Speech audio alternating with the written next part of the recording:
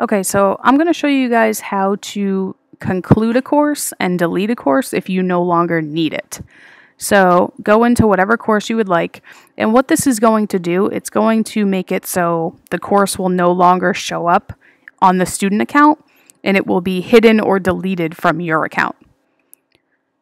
So if you go to whatever course you would like to get rid of, and on this left-hand pane, go down to Settings,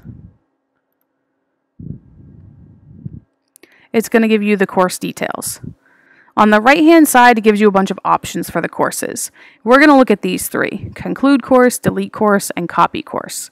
So concluding the course, what this does is it allows you to keep the course in an archive so you can access the information later. You could pull content from it if you want to see old student work. This is the button you want to hit.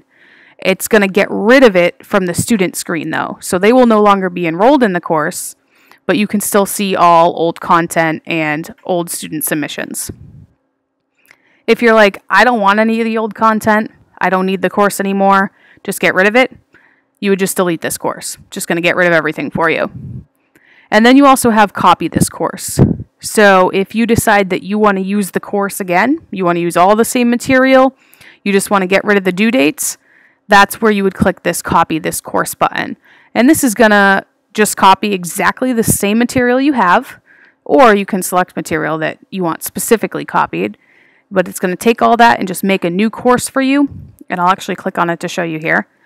And you can rename it. So mine was Exploratory 2021, but I want to use it for this year. I can do 21-22. So it'll rename it for you, and then you can pick a new start date and hit create course. And it's going to create that course right in your course list for you with no students in it and no student submissions in it. So it's like it just erased all the student work from last year, but you still have your content.